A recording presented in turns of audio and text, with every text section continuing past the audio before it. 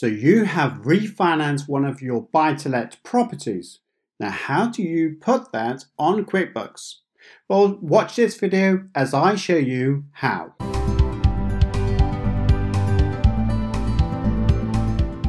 As the intro suggested, we are now going to look at refinancing your property and how that will be entered into QuickBooks. The first thing I will bring to your attention is that you will be remortgaging your property. What that means is that you might have a property that was worth £375,000, but then it's gone up in value to £600,000, which shows an increase of £225,000. You may have refinanced that property to ultimately get money out of the equity. Now, there will be a legal fee associated with that of £1,000, which gives you a profit, which is not taxable, but it does need to be shown in the profit and loss account because of the restated financial statements to show this revaluation of $224,000 that now needs to sit on the profit and loss. Again, please do note that that is not taxable, but it does need to be shown now on the profit and loss. You may find a situation whereby you've got a mortgage redemption of $243,750, which is the old mortgage that was in place, and you've got a balance that's due to you now of $206,250, and with a basically that will come back to the mortgage of £450,000. Now I'm going to flick between my screens a little, and there is good reason. I want to show you in QuickBooks how things stand. What I've done is I've clicked onto the Reports tab, which is on the left-hand corner, left-hand side of the navigation pane. Clicked onto Reports, and then that will give me then the balance sheet summary, which I'm going to click onto that there. What that has done for me is given me the property value of £375,000, which if I go back now to the previous slide, you'll see the old property value, which is correct.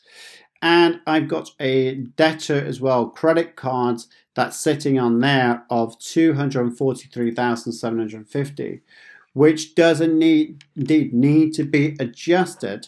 So we need to take that out.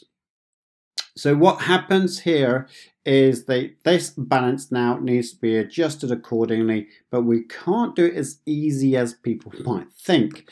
So what we're going to do is tackle the first problem, which is looking at the property value, which I'm sorry for flicking there, but we're going to have to put an invoice there for the revalue of that property. So what we're going to do is go back to QuickBooks and look at that particular one here at 375, and we're going to click on that property detail right there. What I want to do now is look at that £375,000, which is this one down here, just that one there. And I can see that it's got 123 Main Road and it's got transaction type of bill there. So I know that if I click onto that bill, I can see that the supplier is 123 Main Road.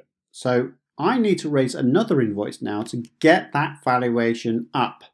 So what I'm going to do right here is go now, I'm going to go to the left hand side and go to expenses and then suppliers. I'm going to click on expenses, then suppliers.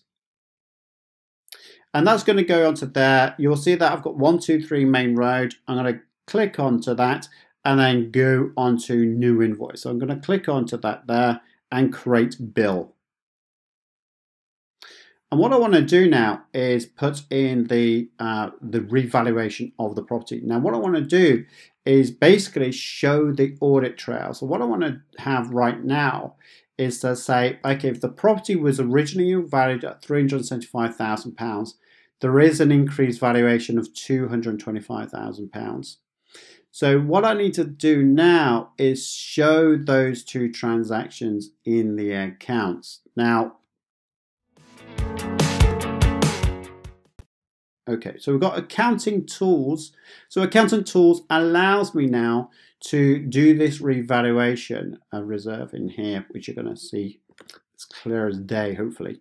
So click on accounting tools and then go to journal entries. I'm going to go to journal entries and you'll notice that I need to put a date in here and then your journal number is there. That's absolutely fine to leave it as is. So what we're going to do now is put in there buildings. and you'll notice that account will come up straight away. It's buildings and improvements. Click onto that. And I'm going to be increasing the value of that building that we talked about by £225,000. So I need to enter £225,000 just there. And what I'm going to do is put this as revaluation. Now I can put my revaluation statement as an upload into this, by the way. And you'll notice that I've got name as well. I'm going to leave this in there for now. So I'm going to just do no VAT.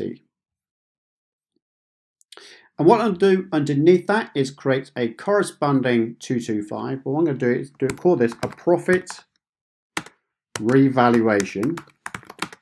And you'll notice, once I do the spell check on this, I need to add the account because it doesn't have an account set up for this. So what I'm going to do is put that in there. The account type, by the way, is got to be an income of sort, but it can't be what you might classify as taxable income. It's a revaluation reserve, but QuickBooks and other systems don't really do this very well.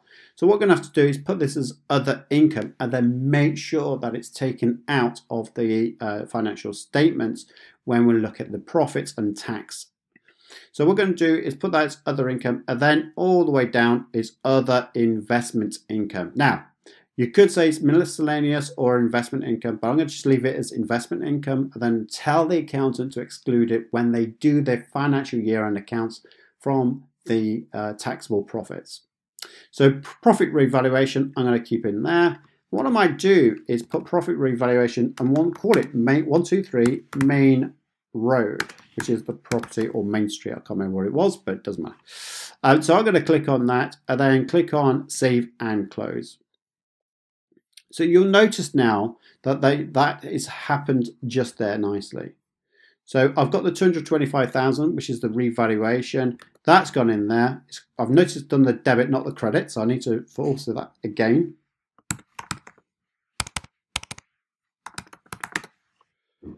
So profit revaluation is there. It's entered the credit at £225,000, which is the right thing. Again, I want to put no VAT on there. And then therefore that journal has now been created. I can then click on the save, wherever that is. Oops. By clicking the X. Now, it's got it at the bottom there. It's because I was zooming up, it didn't show it. So I'm just going to click on that now, flicking around the screens as I'll show you. And then I need to click on save. So by clicking on save, I've now created that revaluation reserve. So if I click on X on there and go back to my reports and then the balance sheets, you will notice that the property's now got £600,000. That is a property revaluation right there.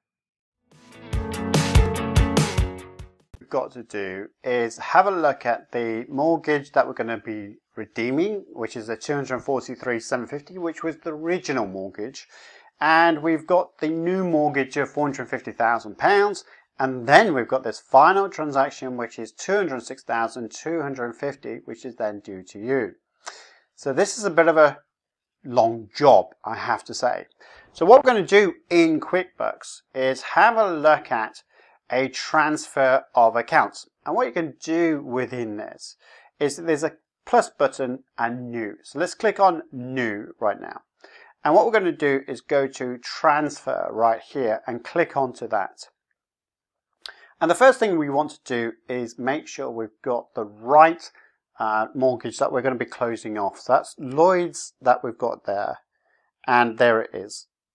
So we're going to click on that one as account, and you'll notice it's got 243,750 right there.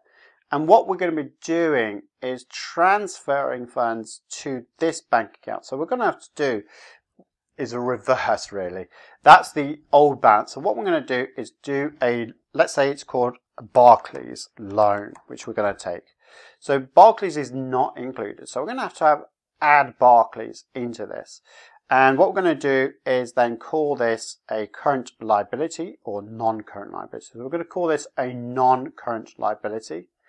And underneath there, we've got long-term borrowings, and click on that. And we've got Barclays as a name. So what we're going to do is call this Barclays, and just for simplicity, we're going to call this 123 main road. And we're going to put that in the description as well. Right, so, and then we'll do save and close. That's now done, created the bank account. You'll see the balance is 0. What we're going to do now is put Lloyd's, and what we've got there is Lloyd's Bank is there. So I'm going to click on that one, and you'll notice there's 243,750. So we need to clear that bank account out. So what we need to do is create 243,750. And that will be done on that transaction. What we then do is then do File and New, because this is only going to be transferring the 243,750 to clear out the old balance, but we need to get to the new mortgage balance of 450.